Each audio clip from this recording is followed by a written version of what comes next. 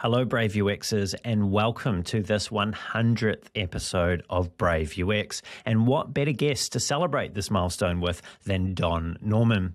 Before we get to the episode, though, just a quick update from me. It has been a great personal joy. It really has been a personal joy of mine to bring you these conversations every week with the best and brightest in UX, design, and product management. We have certainly covered plenty of important ground together, and I've learned more interesting and useful things than I could possibly count.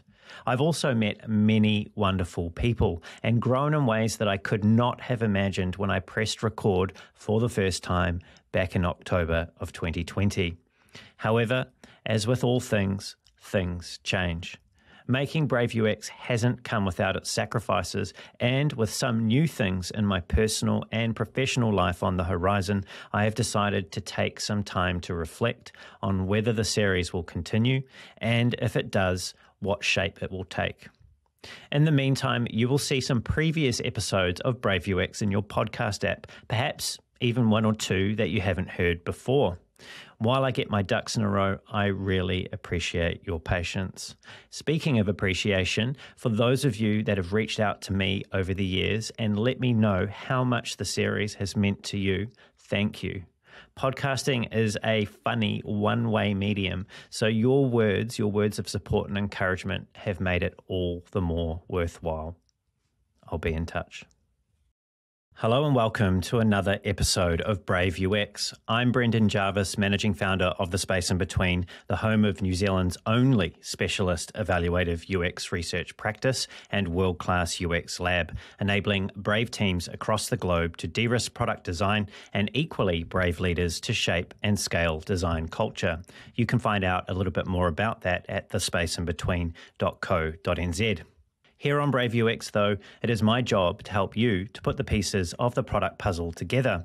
I do that by unpacking the stories, learnings, and expert advice of world-class UX, design, and product management professionals.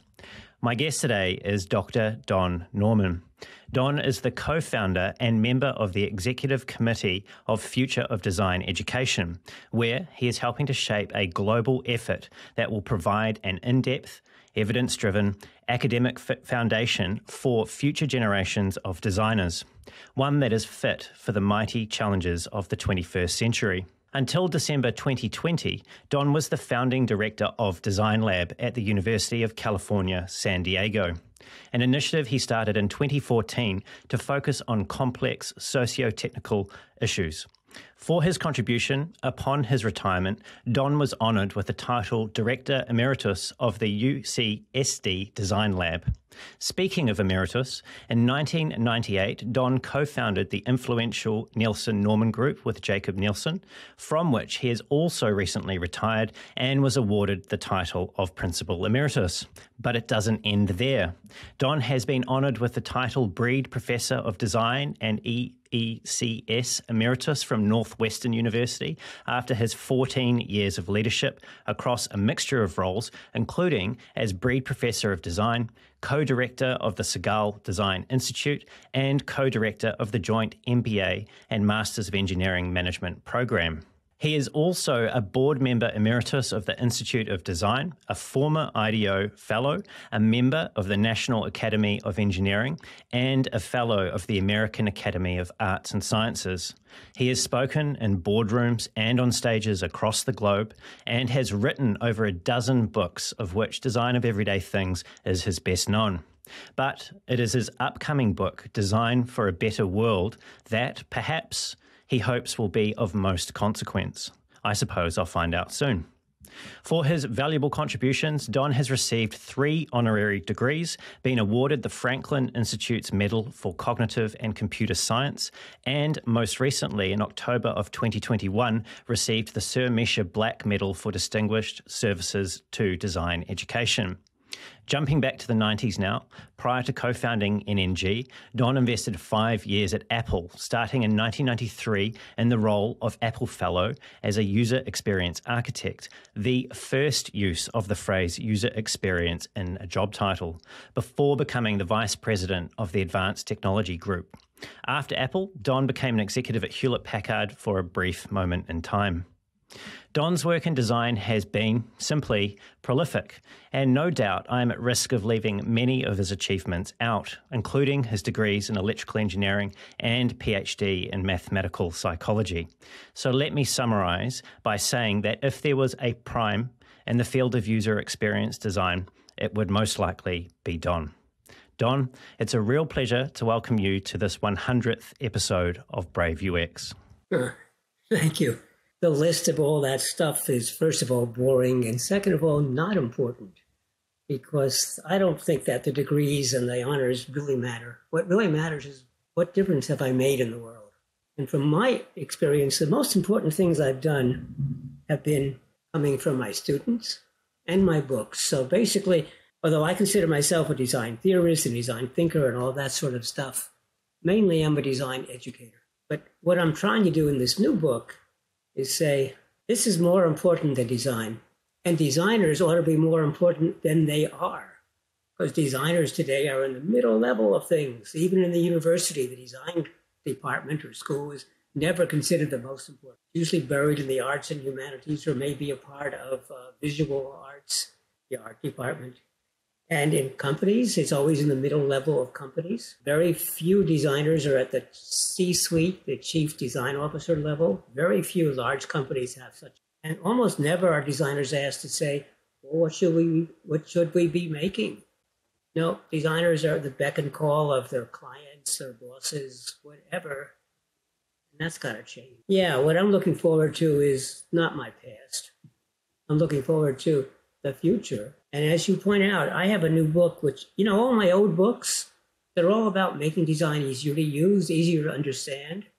And that is important, but it's not going to change the world. Well, I said, it's about time design changed the world. Problem is, most designers aren't up to it yet. So we have to change how designers are educated and how designers think. By the way, Eddie, if you're a current designer and say, what, you mean it's too late for me? No, it isn't. You can educate yourself. It takes 6 months or a year or so, but we'll get into that. All yours, Brendan. Well, you said many interesting and useful things there, and there are definitely many directions that I could take things. I do want to come back to retirement. You said earlier on there that none of these achievements and these titles mean anything compared to the impact that you're seeking to have. And clearly the new book is what you're trying to encourage designers to think about now for our futures. But I do want to come back to making multiple retirements, because you don't seem to get the hang of what most people think of when they think retire. When people retire, they're supposed to actually go out into the sunset and enjoy playing golf, but that's definitely not the approach that you've been taking. And I was wondering, I discovered in my research for today that you actually were born on the 25th of December, and your next birthday, I believe you'll be 87 years old. And I wondered how much of the passion and the intent that you've brought to your work over your 60-year career, how much of that do you attribute to sharing a birthday with a divine being? How would I know? No, I attribute it to curiosity. I'm just curious about everything. And so throughout my life, I've switched. I started off as an electrical engineer designing circuits. I got a bachelor's degree and a master's degree. And then I really wanted to do computers, and computers didn't really exist in those days. There were 5 in the world. And I went to the University of Pennsylvania because in the United States, that's where the first computers were built, ENIAC and the EDVAC. But people weren't there anymore. There was no computers. There was one big UNIVAC computer, which is one of these massive things you could walk inside of. It had 1,000 words of memory. It was considered the most advanced computer of its time. They said I was in electrical engineering, and I had a master's degree, and I didn't want to continue. I didn't want to continue in engineering. I wanted to do computers. So, if you stay around, maybe we'll start a computer department, and you could be the first student. But just then, they changed the psychology department, and I heard a talk by the new head, who was a physicist. And he said, "You don't know anything at all about psychology, do you?" And I said, "That's right." And he said, "Good." And he accepted me because we were changing psychology. So I learned the medical side of psychology and what I called human information processing. My first job was at Harvard. When I was introduced to the faculty, the most famous psychologist of the 20th century, B.F. Skinner, stood up and denounced me. Denounced me in my field because I was going to study the mind. And he said, you can't study the mind because you can't see it. And I wondered to myself, how does he think chemistry and physics manage it? So anyway, I helped start a whole new field there, and I brought information processing into psychology. I joined and then after Harvard, I joined the newly started university in San Diego, UC San Diego. There were only about, 50, 70 faculty members. And no students had yet graduated. It has turned out now to be one of the top-ranked universities in the world. And because what they did was they started with Nobel Prize winners. Then they hired senior faculty. And then they brought in first postdoctoral fellows. That means people who had already had their PhDs. That's not the same as it is in the UK countries or even Europe. And then they hired senior faculty. It's a fast way to grow. But I soon got tired of psychology. I said, it's too narrow. And so I said, we got to bring in neuroscience. We have to bring in philosophy. We have to bring in social sciences and sociology and anthropology especially. And we need, of course, to bring in computer sciences and AI in those days. So that was cognitive science, where we brought them all together. So I keep changing and growing and changing my mind and changing my field. And after a while, I was too successful in psychology, in cognitive science, and so I quit. Actually, I took an early retirement, my first of 5 retirements.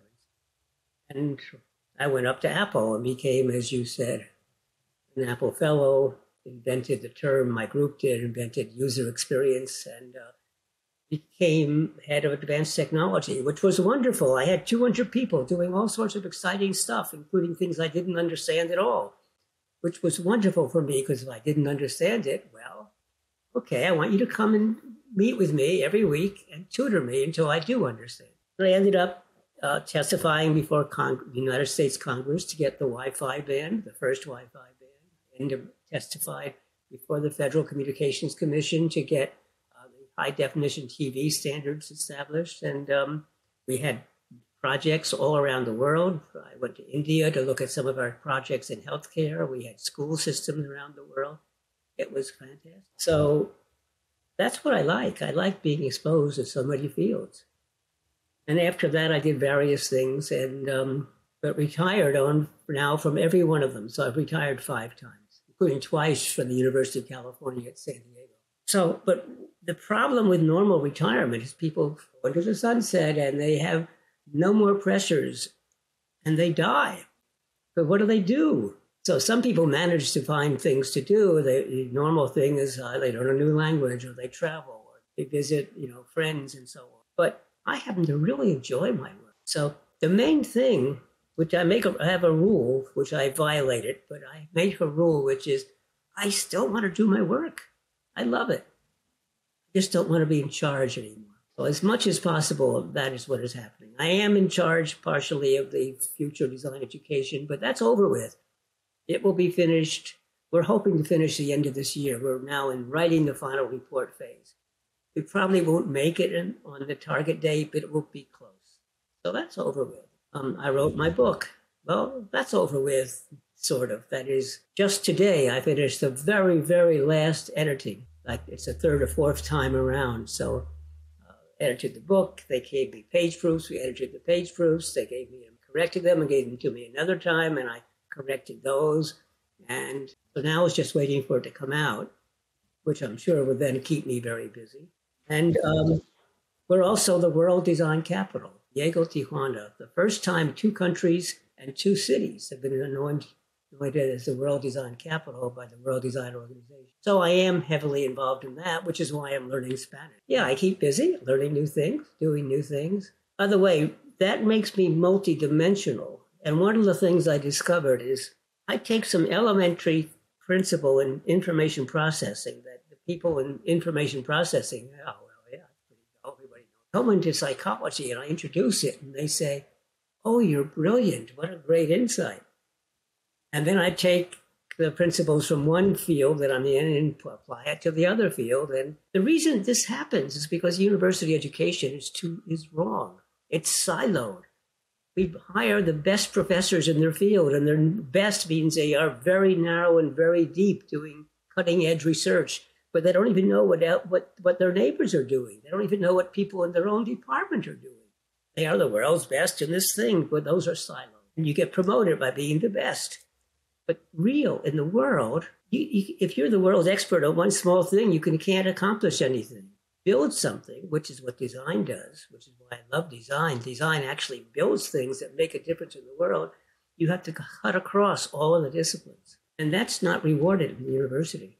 That's the problem. Well, Don, let's come to your early years in university. I understand that when you were at MIT in the 1950s, and let's talk about this notion of silos and the dangers of keeping knowledge in those silos. I understand as part of your electrical engineering undergrad, you hated studying philosophy and history. And you suggested that at the time that you were studying that during undergrad, that you literally didn't learn a thing from it. And you said about this later when you were reflecting on this time, you said, sometimes people aren't ready for knowledge. Now, clearly, you've since developed a deep appreciation for things like history and philosophy. What was it that changed for you? Grew older. Tell me about that. Oh, well, it sort of just happens, you know? Look, one of my whole philosophies about teaching is that people teach wrong, because what professors always do is they say, well, you can't understand this topic. You have the fundamentals, the background. And they teach you the fundamentals and the background. And nothing is more dull than the fundamentals and background, because you have no idea why you're learning it. So what I like to do when I teach is on day one, I give the people a problem to solve. And they have to report on it like the next week. And they report on it the next week, and it's usually a disaster. They don't know what they're talking about, or they got all screwed up. And that's on purpose. I do that on purpose. Because now I tell them, this group, you ought to read page of this book that we've assigned. Or here's something else you ought to do, etc. In other words, I start giving them the background. Because now they're stuck, and they discover that what I ask them to read or listen to is exactly what they need. And so when you're ready for something, you love it, and you grasp it, and it makes sense. And when you're not ready, the very same information doesn't work. A friend of mine, John Carroll, used to study manuals, computer manuals. He was working at IBM at the time. He said you would give the manuals to people, and they would thumb through it, and they'd say, this is just information. I don't know what to do with it. And what he really argued was you should write a manual that says, okay, we're introducing you to a new word processor. Back in those days, they were very... So we're not going to explain everything and tell you about all the things it does. We're going to say, here's how to write a letter, or here's how to write a little manual. And that's all you need just to get started. And then if you write and you say, oh, that paragraph is no good, how do I change it? Oh, well, here, we'll tell you just how to change the paragraph. We give you, it's just-in-time knowledge. Well, when I was a young kid, I was a nerd. I wanted technology. That's all I cared about. And this philosophy stuff? Yeah. History? Why do I care about that? As I grew older, I began to realize that the philosophers had a lot of really intelligent, sensible things to teach me. And so I made friends with people in the philosophy department. Actually, it turns out right now that my brother was a PhD in philosophy, and two of my what are they? I guess nephews have PhDs in philosophy. And for history, the same thing. The history, I talk a lot about that in my new book, in which I say, there's a statement that those who don't know history are doomed to repeat it. Well, that's false. History does not repeat itself. This sounds like an aside, but it's not. One thing I learned in MIT was what Lord Kelvin said. If you can't measure something, you don't understand it. And as a result, people go around measuring everything. That the social scientists measure, even things you can't measure, they measure it anyway. And even scientists can't measure, so they measure something that's related to what they care about, and they name it by what they care about. And then they forget that they're not really measuring what they care about. They're measuring something that's related. It's crazy. But what people forgot was that isn't what Lord Kelvin said. Lord Kelvin started by saying, in the physical sciences. Now, here's one of the points. It has to do with path dependence or independence, which really means history. If I have a pen and I drop it, it falls. And if I drop it again, it falls. And if I drop it, and it falls the same way each time. The laws of physics don't care if it was dropped before. The laws of physics are path independent. How it got to this particular state, how it got here doesn't matter. Well, that's not true of people. If I pick you up in the air and drop you, you'll fall in a particular way. But if I try to do it again a second time, it isn't going to happen. Our history really matters. So it isn't that we repeat ourselves, but the way we think, what we believe, what we understand is based on the history of not just ourselves, but the group that we grew up in, whether it's a religion or a country or a tribe, whatever. So history becomes very, very important. And you have to look at many versions of history because who writes history? It's people.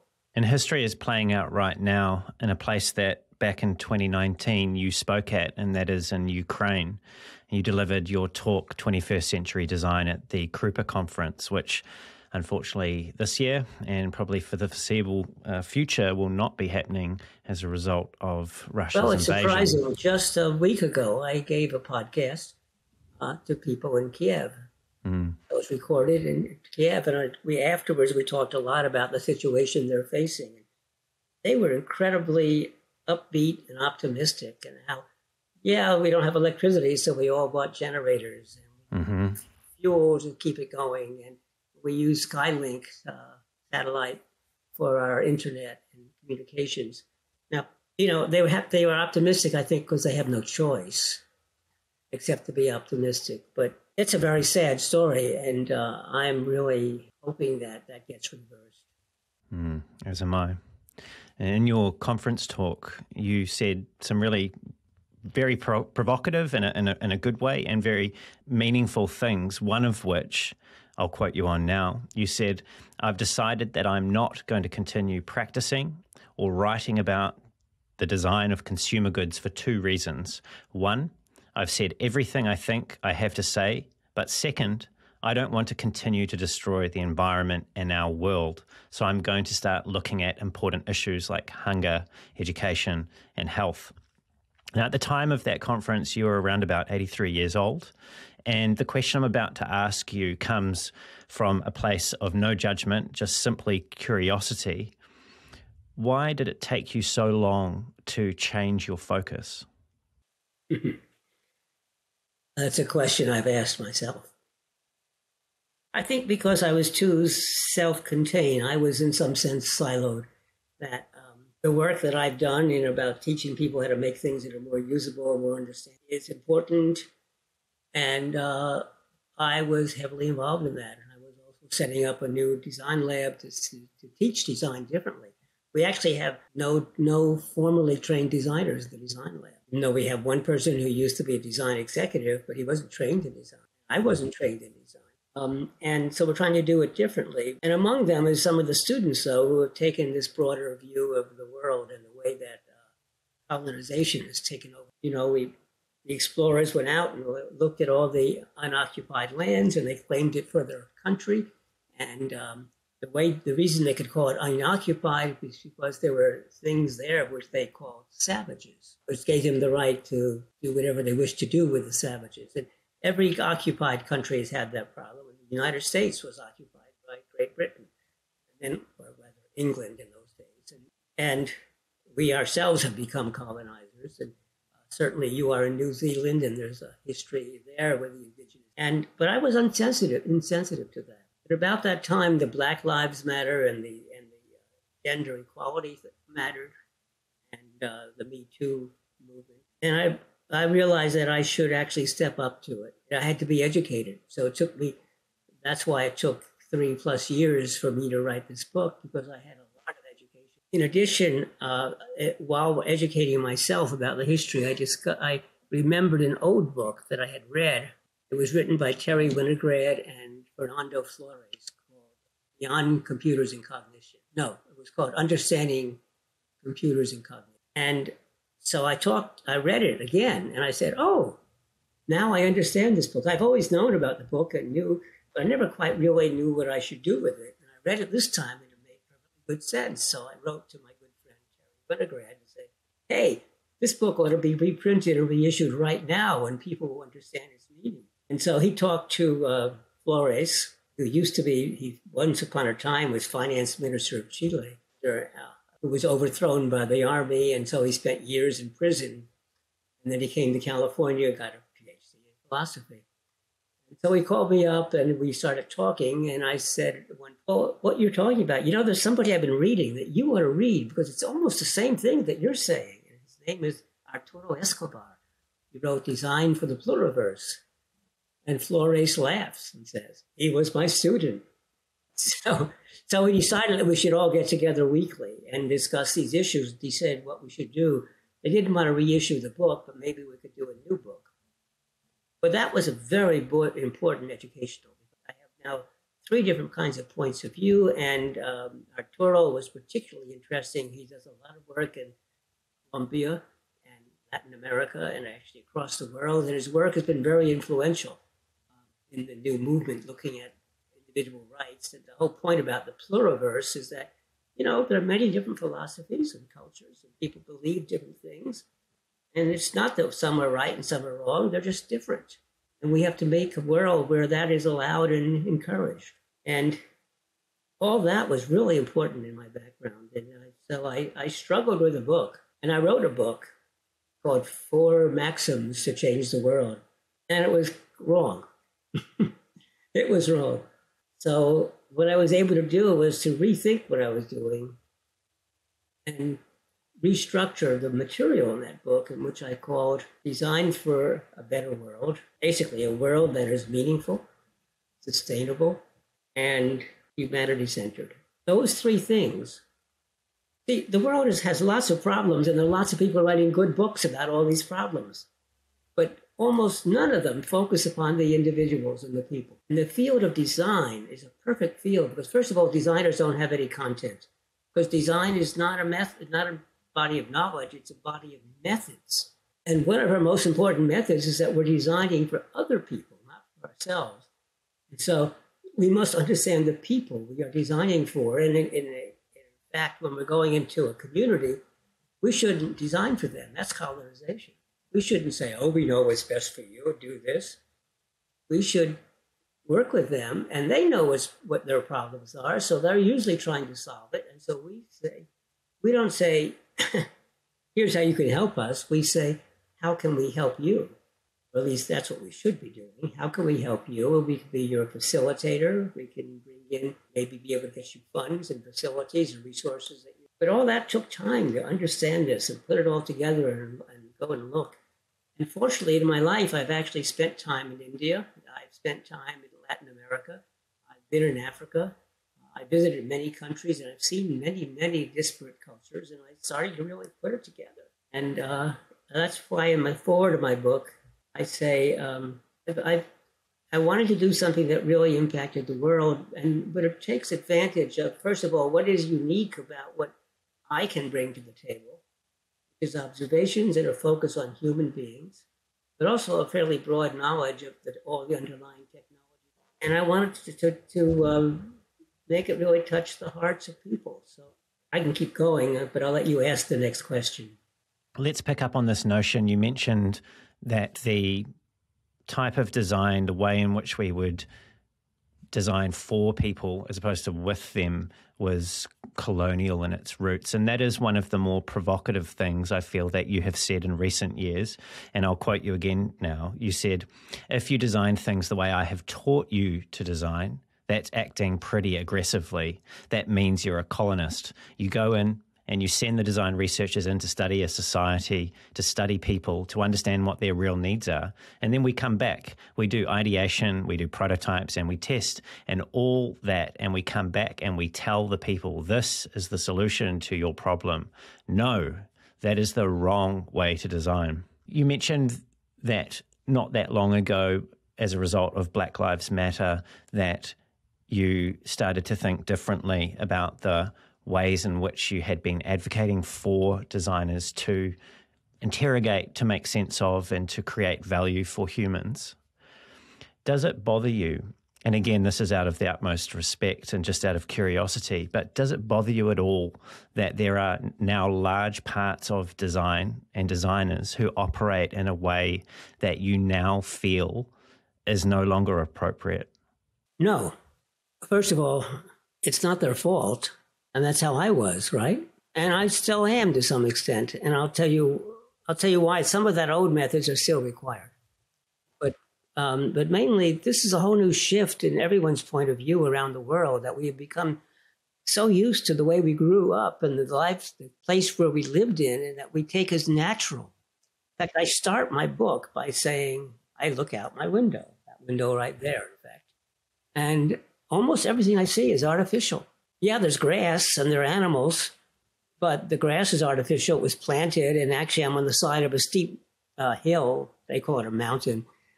Which is really great for me. I get to exercise going up and down the hills, but it's flat. My lawn is flat, which means they carefully, artificially made it to be flat, artificially created the streets to go around, artificially planted. We have lots of palm trees, big, tall palm trees. They were planted there. They didn't grow naturally there. And I can see all the way down to the city of San Diego, and there's a bunch of what's called Mission Bay. It's a bunch of big old water areas. That's artificial. It used to be swampland, and they turned it into a recreational area. And even in the distance, I can see the mountains of Mexico. Well, the mountains are real, but the way the people live in Mexico, which is reasonably different than how we live here. Yet it's within, I can see it. And I realize even the animals are obviously natural, except we created the artificial habitat that allows them to live here. We have owls, we have coyotes, we just saw a fox the other day, we have rabbits, we have lots and lots of different kinds of birds, etc. So, the more I thought about it, our lives are artificial. The history is artificial. It was written by people who interpreted the events that happened. As we all know, that even if you ask people immediately after an event, people who were there, they'll each give you different interpretations. So what about historians who come in hundreds or thousands of years later to try to write the history? And the way we live, the way we govern ourselves, the rules that we make, the laws, the notion of law are all artificial. And if they led to the problem, which is modern capitalism and top-down government style, there isn't any democracy in the world that's following what we tend to think of as democratic principles. You can't with a huge country. And even a small country is a huge country in terms of numbers of people, hundreds of thousands, millions, tens of millions, in a few cases, billions. You can't run it by a normal democracy. But how should we run it? Well, nobody knows what might be the best answer or even a satisfactory answer. So, but it's all been designed in the sense that it was created by people over thousands of years, not by professional designers. There was no such field. But if it was designed, maybe design can get us out of it. And I look at the problems, and the most difficult problem today is human behavior. So now let's take a look at the traditional way that designers work. If we are making a product like a phone, or even the computer systems that we're using, the bases of that are probably going to not change very much. When we are designing for lots of people, then the methods by which we design today are appropriate. That I wouldn't change them. You can't ask people to design phones for themselves. That's a slight variation of that. There are groups that are redesigning the phone so that it is sustainable and less impact upon the world. So I'll get to that in a second. But the basic principles are the same. We are designing for other people. And lots of the stuff that we have, designing for other people works. We're not unhappy with most of the kinds of stuff that we have. We're unhappy with if it's a fashion, so we're supposed to throw away our furniture every couple of years because, it looks old. Or buy a new car every couple of years, even though the old one works fine. Or buy a new computer or phone, even though the old one works fine. That's the business models. Now, in order to make these wonderful, beautiful objects, you look at Apple computers, wonderful, beautiful objects. They are so small, so thin, so well polished. They've melded together different metals and different surfaces and different materials. You can't take them apart easily. It's very difficult to repair. They weren't intended to be repaired. They are filled with exotic, wonderful, recyclable materials in principle, but not in fact, because it's too difficult to separate them. And so, first of all, we destroy the environment in mining to get the materials. We destroy the environment in manufacturing as we spit out fumes and pollutants to the water, to the land, to the air. We destroy the environment as we ship it across the world. We destroy the environment in usage. We destroy the environment when it's all over with, and we don't know what to do with it. And it goes into big trash piles of electronics. I've seen it in India, where they're just burning because the batteries heat up and cause fire. And so it's big electronics. And that's crazy. So designers have to design differently. And there are ways of doing it. It's called the circular economy. We try to make things reusable so that we eventually should have no waste. That means we have to design differently. But I can't. So back in 1971, Papanek said there is no field more dangerous than design. Actually, he said industrial design, but that was what the main field was. Today, I would say design. Well, he was wrong. And here's why he was wrong. He was blaming the designers, and it's not the designers' fault that they build what they build. The fault is the designers are the middle level of a company, and they have no choice. You can't tell the company, I won't design this because it's destroying the environment. You can tell them that, but you'll be fired. So what I want to do is I present them with the alternatives, a way that you can convince your company. And so, because I have a rule, don't criticize unless you have the answer. And so there are answers to these issues. But that's why I'm not upset about what current designers are doing. It isn't really their fault. The nature of the challenges in particular around climate that you've been touching on there, around creating a more sustainable circular economy, just the pure scale and the strength of the status quo that exists when trying to exert new force on these systems. It's immense, right? It's a really large challenge. Now, you've said, and I'll quote you again now, you've said we need to change how the world operates. We need to design sustainable systems, and where design is done for and by everything, not just the few, but with sustainability and equity being the goals. So something that I have observed is that designers can sometimes fall in love with the future state, so much so that they neglect to acknowledge what might be working in the here and now. So I was interested in your perspective on how you think about, if at all, the tension that exists between conserving what we currently have and changing what needs to be changed as it relates to wicked problems like this that we've been talking about. I think the important parts of our lives can remain much the same as they are today. There are some people whose lives I would like to change dramatically. That's basically the people who are very wealthy, who flaunt their wealth and do it in extravagant ways, spending huge amounts of money and buying huge things that are really destructive in many ways. But for the average person, the rest of the world, I don't think the lives have to change much. In fact, I would hope they would change for the better. But the things we build will change. And I think that our requirements to always be up to date with everything, no. If I buy something, if I furnish my house in a way that's comfortable and usable, why do I ever have to? But the companies have to behave differently and have to be more, make things that are more sustainable. You can do that and still make similar products to what you're doing.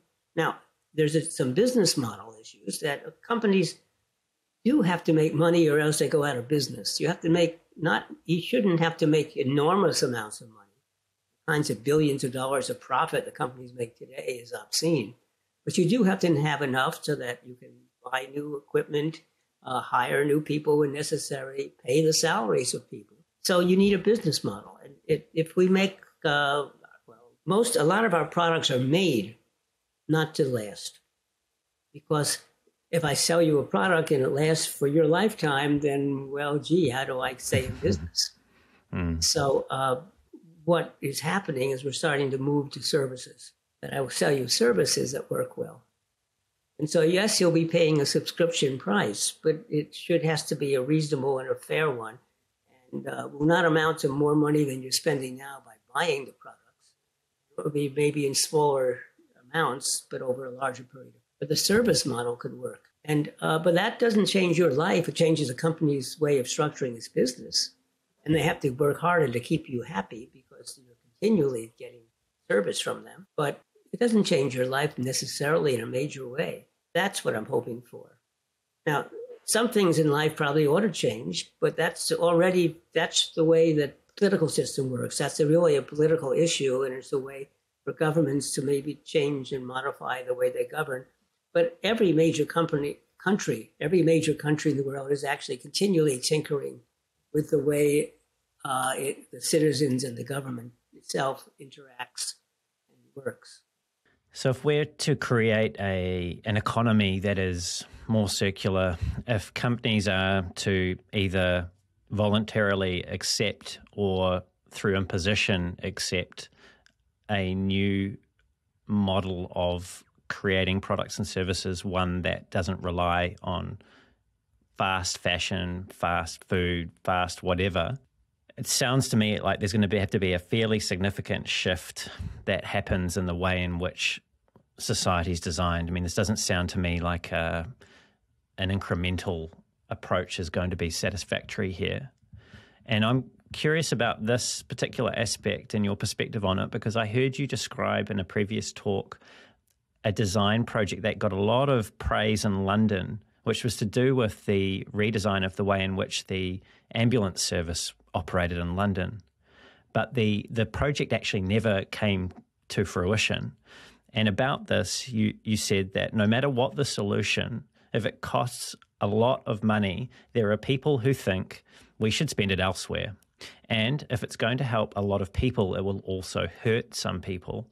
So what you should do is you should think about the solution, and then you should wait for the opportunity, a small opportunity, to do a small step, and you'll learn from that.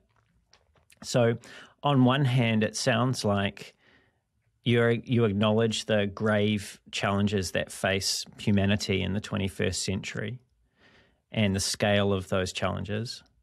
And on the other hand, there's this acknowledgement, at least, that there are some practical realities about what people are willing to accept when it comes to those types of changes.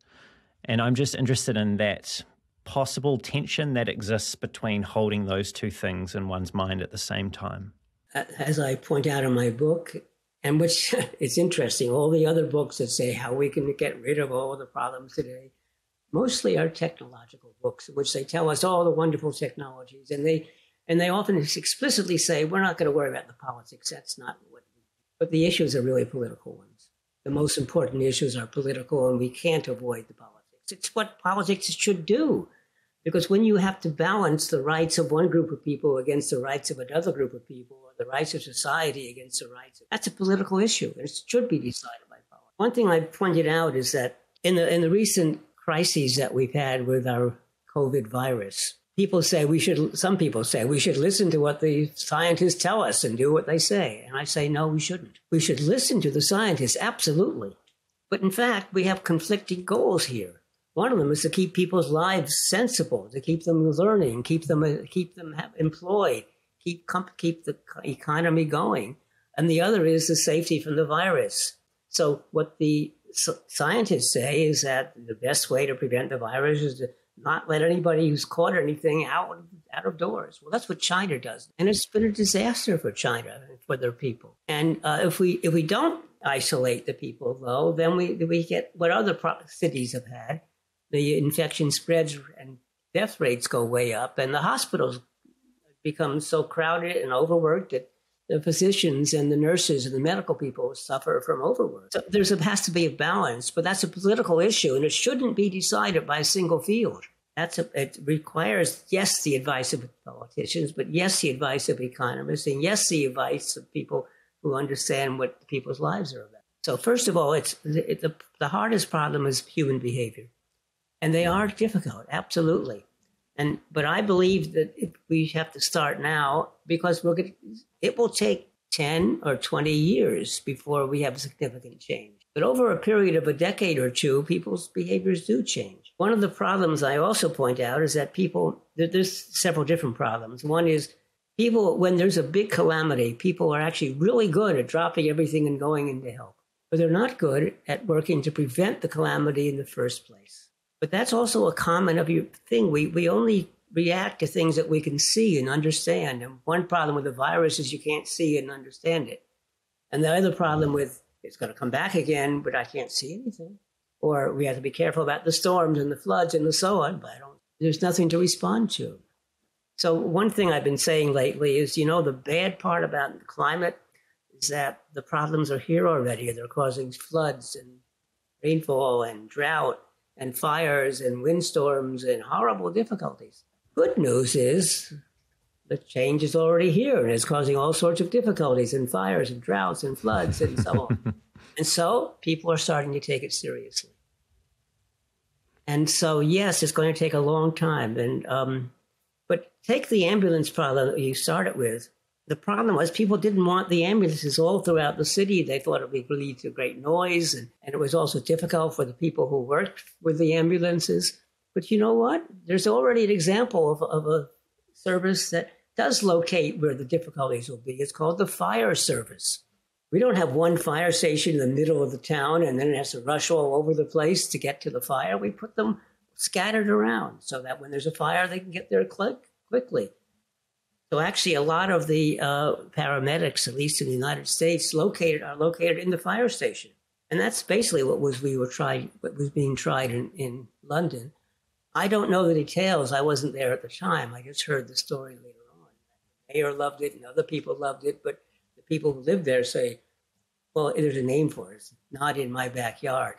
Yes, what you're trying to do is wonderful, and I really like it, but you don't locate it here, please. Locate it over. And almost always when you do that, where does it get located? It gets located where the people are poor and have no political power. And they're the ones who often suffer from all this utility and infrastructure being put where they are, which doesn't solve the real problem because it doesn't distribute it to the city, which is what is needed. And it also degrades the lives of the poor.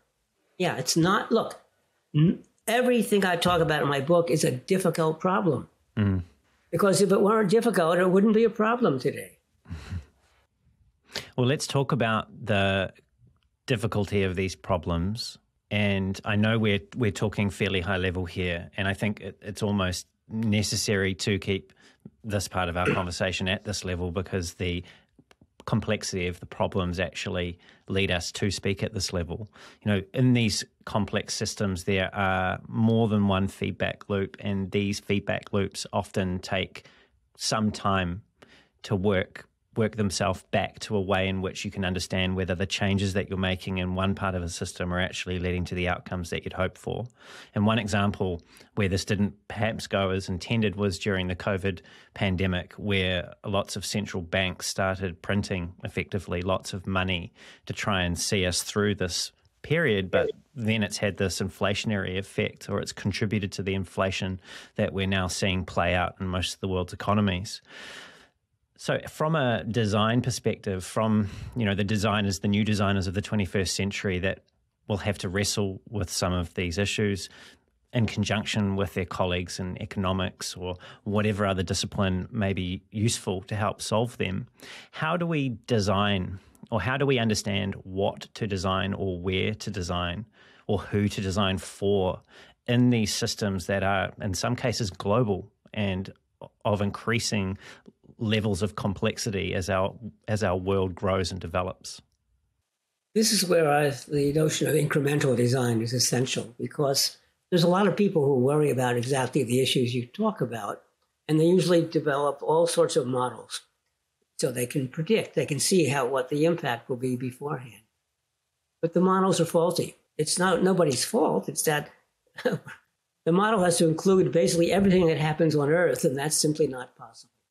Yeah, you try to have the major factors that happen on Earth. Yeah, but even that's not quite possible because sometimes we don't know what all the major ones are. We include ones that are minor and we miss ones that are major because they aren't necessarily visible, or they happen once every 1,000 years. So we don't put it in. But the problem with things that happen once every 1,000 years is they do happen. As I like to point out, we have to be ready for unexpected events, but we don't know much. Here's what we know about unexpected events is that, first of all, they happen. And second of all, when they do happen, they're unexpected. And that doesn't help in the model. And finally, the models are all simplified. They have to be simplified because the mathematics that we use and the tools that we use require simplification. So I believe firmly that we try to understand the big problem. We try to model it as much as we can, but then we're very careful about doing small incremental tests. So that's part of the design philosophy, is that when we design for people, designing for people in the traditional way that I've been teaching and others, we don't understand people very well. So the best way to do it is do your best job and do a prototype. And I believe making it out of paper or cardboard to start with, but slowly enhancing it, but trying it out with the people. And so as you do that, you learn what works and what doesn't work. And ideally, I'd love to get rid of mass manufacturing where we make one product for millions of people, but rather make one platform for millions or billions of people, but it can be tailored to fit the particular needs of the group that is using it. But again, through incremental improvements and enhancements. So you have to do it in a small way. Now, that's difficult to do in this world because politicians, it's really hard to be a politician because you're faced every day with a huge multitude of problems. And let's ignore the politicians who are just basically ignorant or elected because of their charisma. But a large number of politicians are very serious, are trying their best, and are often quite expert in some fields. But the problem is you can't be expert in all the fields. So you have to rely upon a good staff. And so I always judge the quality of a politician by the quality of their staff. But even there, they're going to still be, the issues are too difficult to have an answer beforehand.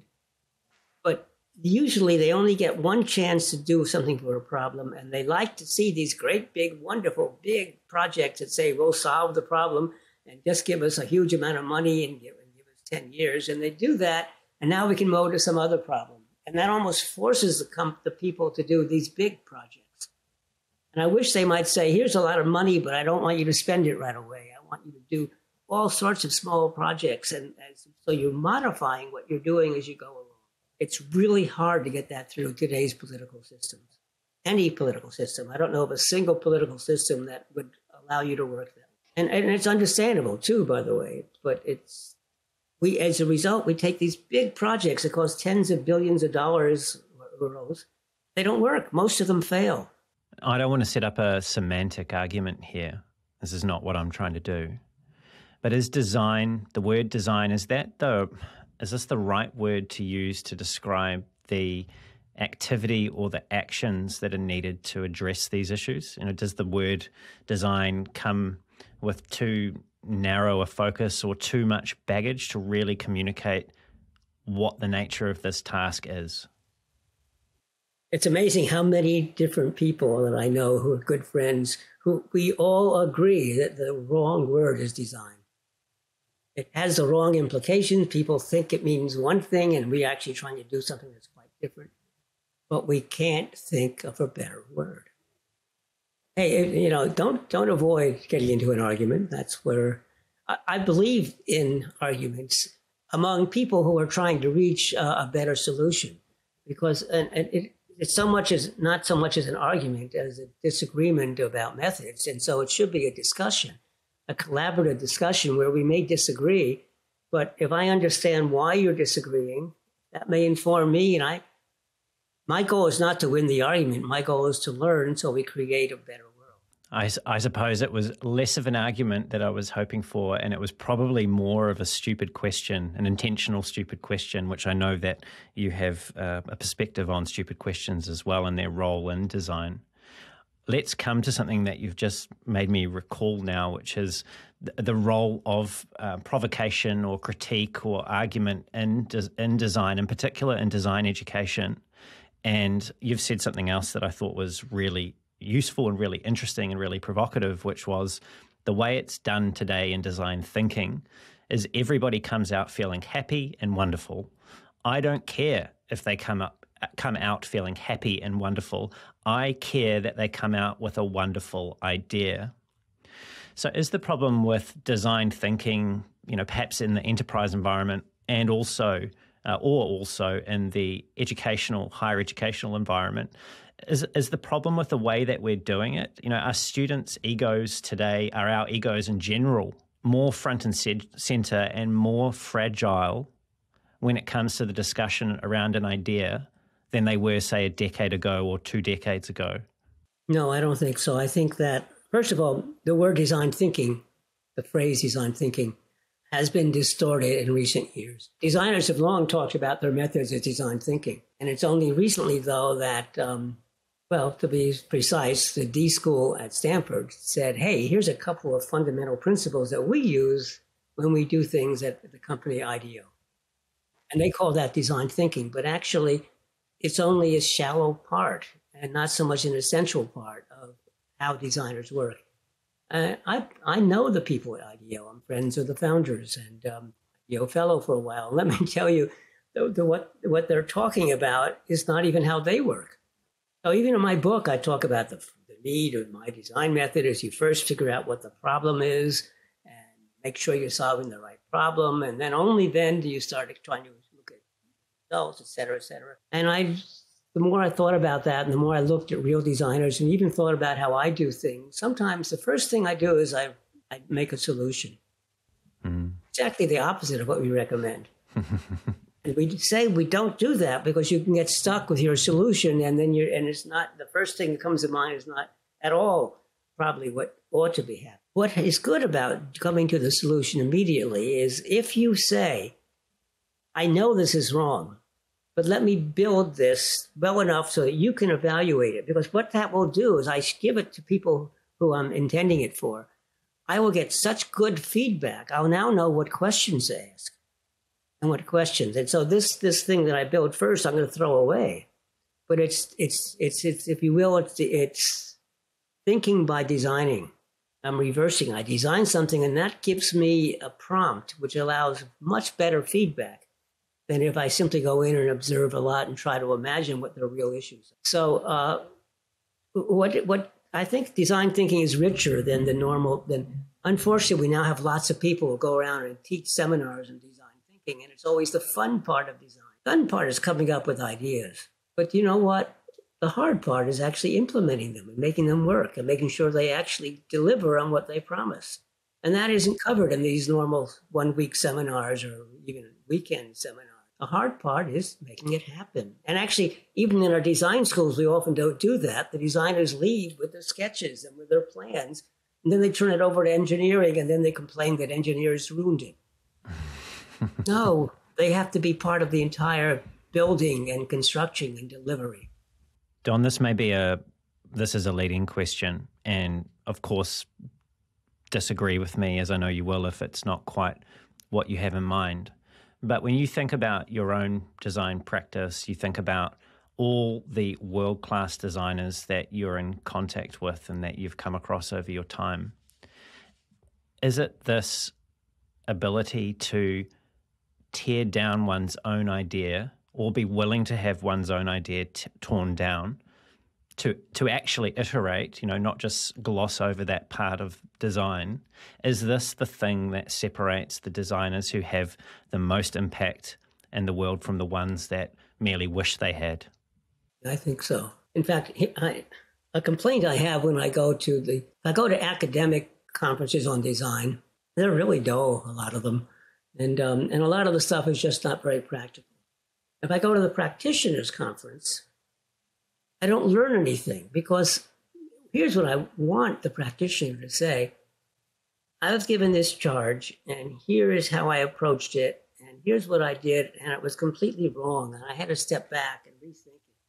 I finally did this and that turned out not to work and I finally did this model and everybody liked it, but when we applied it, it was a disaster.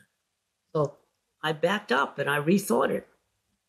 I mean, David Kelly, the guy who started IDEO and his D School, one of the things he showed me was a telephone that he had designed. He was very proud of it. He said, isn't this beautiful and wonderful? And you know what? It's a disaster. It's hard to use. It never made it. It was sold for a product for a while, but it was just a bad phone.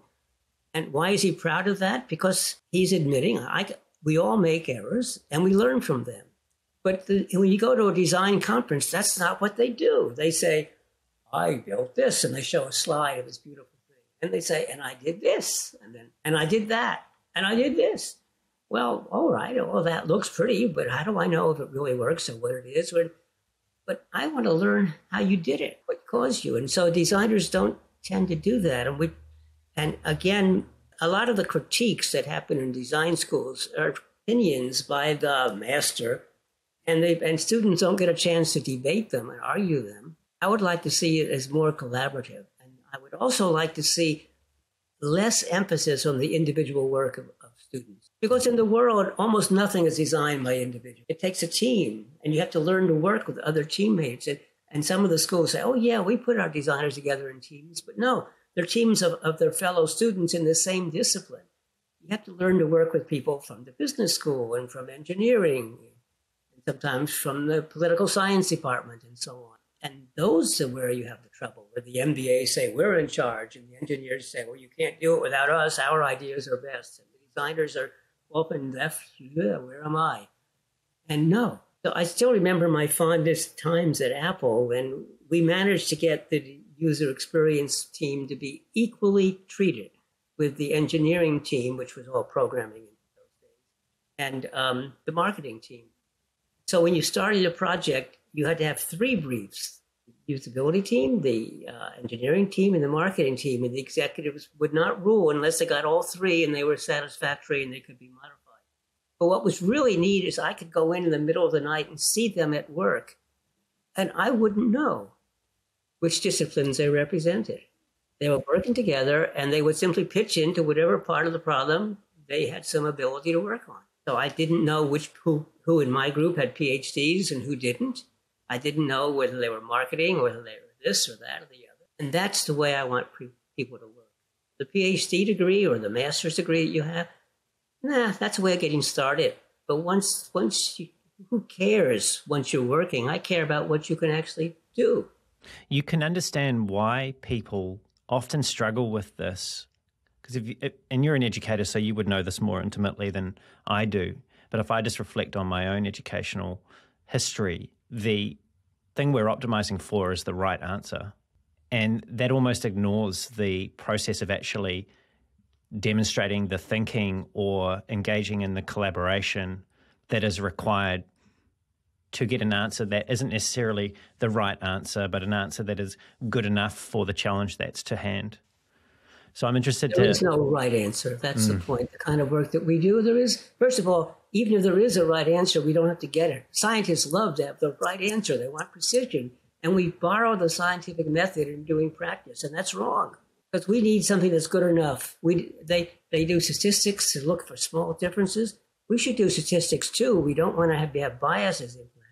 But we're looking for something that makes a difference like an order of magnitude, which means the statistics can be much simpler. And we can be off. We don't have to be the best, because mostly mostly there's a big region where the stuff is good enough. You're right. It's and I really think people have to be trained to work in groups and to be effective, but academics don't get rewarded for that. Yeah, you've spoken about the incentives in academia are always around the publication in high impact journals, which are often where your name is first. Yeah. I mean, my wife's an academic. She's got both a PhD and she's a medical doctor, and so she's contributed to a number of papers in her time. And you're right; it's not so much always about the value of the research that's being done. There's an underlying political system that exists behind the journals, and even more broadly, when we're thinking about not just in academia now, but in our systems, this optimizing for the right answer, it leads to some interesting human behavior, which is a hiding from the risk or trying to avoid the risk of being seen to be wrong. And coming to stupid questions now, which I touched on earlier, which is actually something that you touched on in a number of your talks, you acknowledge that there's very real risk that exists in our current systems, in our social systems, right, of who gets to eat the cookie, in being seen to be asking stupid questions. But there's real value in those questions. So I'm curious to know, through your observations throughout the years, what is it that the people who are most successful at asking stupid questions, of which maybe you're one of them, with intent, are doing that mitigate or manage that perceived risk of being seen to just be provocative without cause, or actually just being stupid. Like how can people be more effective in asking these kinds of questions that lead to unthought of answers? You're asking the wrong person, because my colleagues are not always supportive of the comments I make to a lecturer and the comments, because I tell them what I think, and that's not how you're supposed to do it. You start off by saying how wonderful the work is, et cetera, et cetera, et cetera. And, I wonder if you could tinker this. And I leave out the first part. But the reason I say the stupid questions, it's usually somebody who's new and doesn't understand the field. And so they don't understand what you're going about. And they usually ask questions to get at a stupid question. Sometimes it's stupid, but that's okay. And what does stupid mean? If you would have thought a little bit harder, you wouldn't have had to ask it or something. Most of the time, the stupid question is asking about why we're doing it this way. And sometimes people will tell you a reason, and then you say, well, I don't understand that reason. And then you get to some point where they say, well, we've always done it that way. And I always like to say, when somebody says we've always done it that way, aha, maybe we can change the way you're doing it. And if you can change the way you're doing it, maybe all the other problems disappear. So a stupid question often gets at the fundamentals.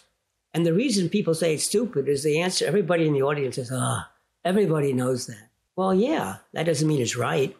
And so one thing I try to do is I try to ask stupid questions, in part to demonstrate to the audience that if I'm wrong, or if I ask a silly question, okay. Also, I try to teach my students and people that, well, here's what I say. If I give a talk or give a presentation or something or a paper, and if you come up and say, oh, that's really wonderful, well, that's nice to hear, but I don't learn anything.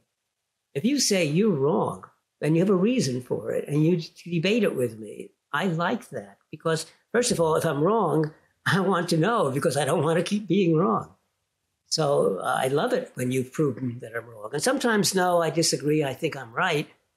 But nonetheless, that still teaches me something. Because if you think I'm wrong and I think I'm right, it means I'm not explaining well what I'm about. And so I've learned something from that. And the other thing I do is I know that when somebody uses acronyms or strange terms, that much of the audience is not going to understand it. And every so often I hear terms I don't understand. And so I interrupt and I say, excuse me, but what does FOITP mean? Or what does this word mean? And everybody thinks I'm interrupting. But afterwards, all sorts of people come up to me and say, oh, thank you. I didn't know what that was. So the problem is we value being correct and being clever. And that's the wrong value. The right value is, are we creating wonderful things? Are we changing the world in a positive way? And if we make missteps along the way, yeah, do we recognize it and then modify? Politicians, by the way, are not allowed to change their mind, which I think is one of the stupidest things. Because if the politician changes their mind, then the public says, oh, you don't know, wishy-washy. Yeah, in the political realm, changing your mind is, seen as being wishy-washy. And I would like to think, and probably any other pursuit in life, if you change your mind and you've got a good reason for doing so, that's probably more likely something like learning has happened. And like, why on earth would you stay with an opinion or a perspective? And I know people do this all the time, and I'm sure I've got plenty of these in my own person. Stay with a position that you've since found out is not correct, or is not as correct as another position. I don't understand. Don, let's come to something else that you said earlier on in our conversation, and that's around the business side of design, where designers find themselves in the hierarchy of these organizations, the limits of power that places on design and designers as a result. I want to start with something else that you said that I felt was fairly provocative. It certainly made me sit up straight, and I'm sure it got a bit of a reaction online, actually, on a post of yours that I'd read. And I just want to touch on this. And that's your suggestion that our users are not who we think they are, the people who use our products that we design. They are instead our bosses or our boss's boss.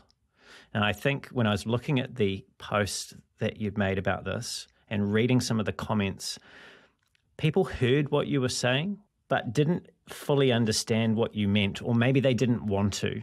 So what did you mean by that? Actually, a lot of the comments were positive, saying, hurrah, it's about time someone said that. And the real problem is what I want to say is more complex than that simple statement in these very short posts. That was a LinkedIn debate. So it doesn't give you much time to explain. Because it assumed, like I was saying, we should design for our bosses and not for the people who use the product, which is not what I'm trying to say. We have a large number of people that's important for this design. If you want to be successful in the company, you have to make sure that your bosses understand what you're doing. And so you have to design for them or explain what you're doing in the language they understand. Maybe that's a better way of putting it. It isn't so much that you design for them, but you make sure they understand in their language, and their language tends to be spreadsheets. It has to be, is this a successful product? Because we can't afford to lose money, because then we may have to let the design group go or something, or I may lose my own job. And so that's the point. We have to be sensitive to where we are, and if you like, who's paying our salary. And it's not that you should be slaves of that, and it's not about money, but it's about having a company. Let's take the most positive company we could imagine, just that is trying to do good products and do good for the world. Nonetheless, it has to be successful, or it won't last. And so you have to worry about the people higher up, or the people who are not so concerned with your individual products, but rather with what makes the company successful. So what you have to do is learn that and try to help them. And sometimes that may mean even saying that, well, the design group really wants to do this, but we shouldn't. That's not the right thing for the company today. And one thing that happens is the person who takes this broad view is the person who gets promoted to management. And that's where they have more power. I want more designers up in management, not because they'll always support design, but they'll support what's best for the company. And then what's best for the company, by the way, is what is best for the users, the people who buy and use their stuff. But by having a design background, that also means bringing in design methods to the governance, because I believe design is a way of thinking that can be applied to anything. Eventually, it will benefit the design group as well. But actually, good managers, good high-level executives do not try to favor one group over another. I know that we both know Matthew Holloway, who would be one person who I can think of who was in a role at a large organization to introduce those methods at SAP when he was doing that. And I also had a recent conversation with Mauro Puccini, who's the Chief Design Officer at PepsiCo. And you've suggested what you've been saying there, that before designers can have more influence and positive influence on the people that we're making things for, humans, other humans, that we need to see more people in that C-suite. We need to have more designers that get there. So how do we make, if that's the right way of framing this, how do we make more of the Mauro Puccinis of this world? How do we do that? Yeah, Puccini is interesting because he's Chief Design Officer at Pepsi. So he actually has the ear of the people who make the major decisions, or more accurately, he's one of the people who make the major decisions. And you say, well, a designer at Pepsi, what on earth is he doing? But it turns out he's doing a lot of things in the sustainability area to try to make sure that the way that Pepsi works is more sustainable for the environment. And yet, within not harming the sellability of Pepsi's products. You have to balance that. Well, we needed designers who stop being a zealot for design and start being more broadly based and more broadly informed. And that's the people that end up being in the top levels of a company. And it's not just your education. Maybe it's your self-education. Because look who is in the company. Most of them starting out is pretty narrow. And they can have any background. They can have a better background in literature. And now they're the head of a technology company because they have this broad background that allowed them to do better than the person who was the expert at the technology but didn't understand the world. But you can train yourself. You can learn yourself. When I was at Apple, for example, we had a really good person working in my division. And one day he came to me and said he wanted to leave. And why would you do that? He said, because actually I'd like to to have a higher role in the company. And so what I'd like to do is go to a different division, and then after that, go to yet another division and learn more about the way the company works. And yes, that's exactly what we need in people who have that kind of, who realize that whatever work you do is only one part of a large system. And if you want to help direct the system, you better start to understand the system. Let's pick up on that notion of the bigger system and zoom out of individual companies at the moment and think about markets. It's pretty common knowledge that publicly traded companies, the ones that are on the Dow, for example, have to report quarterly on their performance. So they have responsibilities and accountabilities to the market, to their shareholders, to inform them what the health of the company is like and what they think about the prospects for the future. They have, in doing that, to keep Wall Street happy. This is tightly tied to the way in which executives are incentivized, to their bonus structure. And as a result of this, we see they're often criticized for short-term thinking, which is easy to understand why. If all the incentives are aligned around the short term, then what are you going to get? You're going to get short-term thinking. So do you think that given the wider market economics that impact individual companies, that if we had a chief design officer in every company of note that is publicly traded, that we would actually see a meaningful change in the way in which companies interact with their broader environment? No, because if you stay within the existing system and you can get promoted up, you have to change the system. We have to change the system. We have to change the reward structure. So there's something that in the United States is called Type B corporation, where I think one of the evils was Milton Friedman, the Nobel Prize-winning economist, who said that a company owes its allegiance to its owners, in other words, its shareholders, not to its employees, not to the people it's making products for, not to the community in which it's based. That, I think, is horrible. Fortunately, there are many companies now who are specifically saying, no, we are not going to operate that way anymore. We're going to support our community. We're going to support our employees. Yeah, that's one thing. The company Patagonia is interesting, too, because it just decided to give the company is now owned by its customers, basically. And it's been a very successful sporting goods company. It's not one of the largest companies in the world, but why do you have to be large? I think a lot of these companies are much, much, much too large. They ought to be cut back into a whole bunch of smaller companies, which adds to competition, which actually adds to creativity, and also makes for a better life because you can't manage 1 million people. You can manage 20, but these issues have been going on for a long time.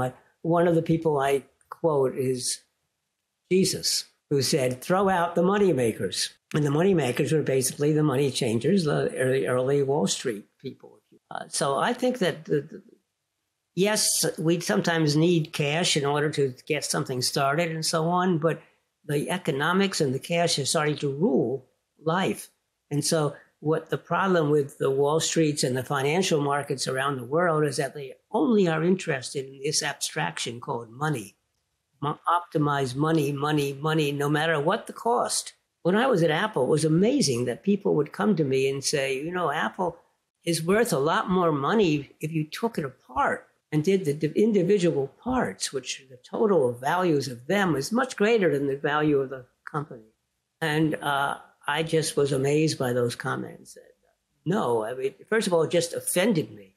So I didn't even know how to respond in economic terms, but I now know how. But it just offended me that they would destroy the company for the sake of the money.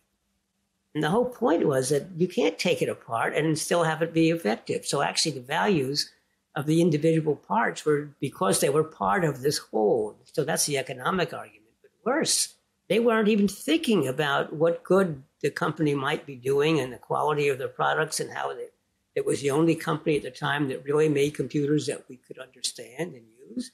No, it was, we took it apart, look at it all. Because look, the software section would be this price and this, the hardware and this group and that group. Crazy.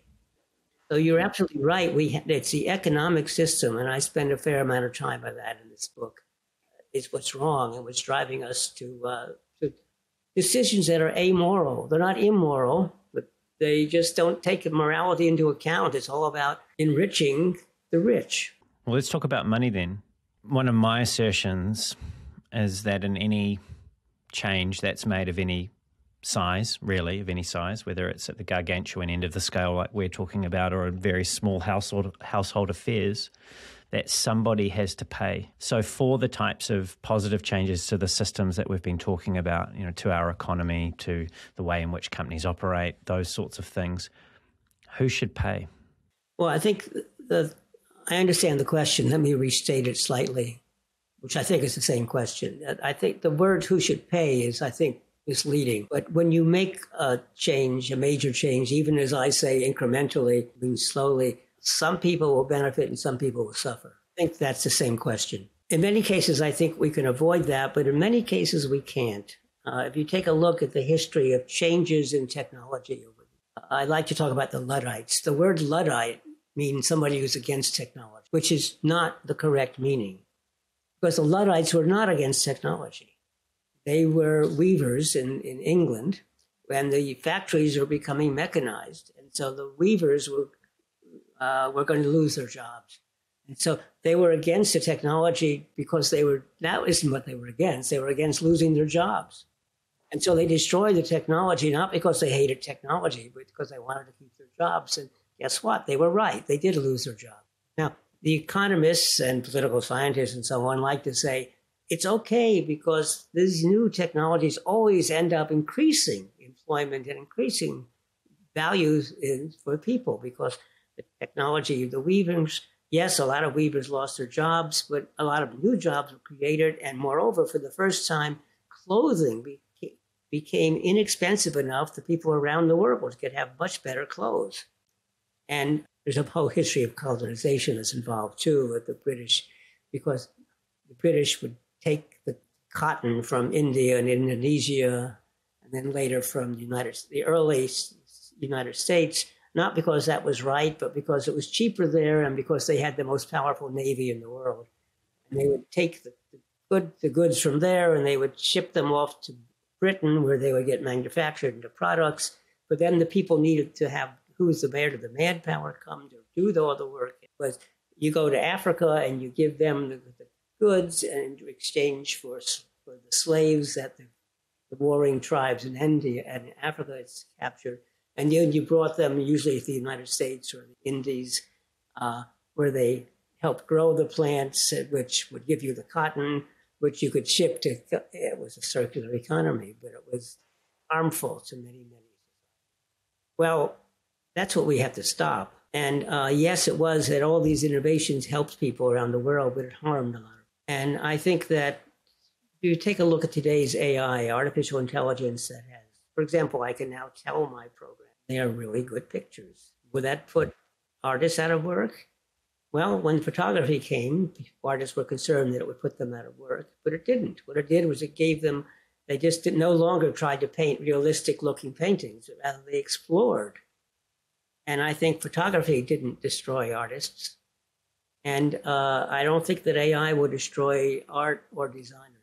And I've been experimenting with it. I've been saying, well, I don't illustrate my books enough because I'm really not good enough at drawing things. So I've been saying, I have some papers on standing in line and what you might do. And I said to the program, draw, not photograph. Draw a picture of people standing in line looking unhappy. And lo and behold, I got some beginnings that looked pretty good. And then I tried a few other things and draw a picture of somebody breaking into the line and people arguing. And so what it means, it's not easy to do this because it's like you hired a good assistant and you ask the assistant to do something and it's wrong. So you rephrase it and you have to learn how to phrase it properly. You have to learn how to use it. But in the end, it's a collaborative tool. You're collaborating with something to get your ideas out in a way. And so it doesn't prevent people from being designers. It gives them a new tool that could be very, very powerful, generative tools. So, but will that put some people out of work? Yeah, we'll put the graphic artists who mostly do signs, posters, it might put them out of work. But it might actually enrich in a whole new set of people who can now do things they could not do before. But you're absolutely right. Question is who pays, and in this sense, I wish I knew a better answer, but I don't. That there are people who will always be displaced, and the notion, oh, we just retrain them. No, if you know something really well and you've spent your lifetime doing it, you're not going to learn some other very different skill. Or yes, you can learn a different skill that pays a fraction of the salary you were used to be getting. It's almost as if what you're saying is that human aspect of change is often not acknowledged because of the level at which we look at making these changes and the things by which we're measuring. It actually is often quite acknowledged that but the people who acknowledge it are called rabble-rousers and troublemakers. These young students are always picketing against something because it's the people who don't have the power who are complaining. But that's also wrong because these are real problems. They have to be faced. And they aren't being faced. But it isn't that they aren't recognized. They are known. What do they call it? Willful ignorance sometimes comes to play. Don, I'm just mindful of time. So as we think about bringing the conversation to a close, your website address, which is jnd.org, I learned stands for Just Noticeable Difference, which is a term, as you describe on your website, from psychophysics, and it means the amount that something must be changed for the difference to be noticeable. So about this, you've said, and I'll quote you again now one last time, my goal is to make a noticeable difference, many JNDs worth, in human-centered technology. So thinking about your life's work and all of your many achievements, what is the J&D that you hope you'll be most remembered for? Actually, there are two steps to what I say, is that I want to make a meaningful difference and I want to have fun. And I think I've succeeded in both of them. I think the major impact I've had has been on education, really, the way that designers operate and the emphasis on human-centered design.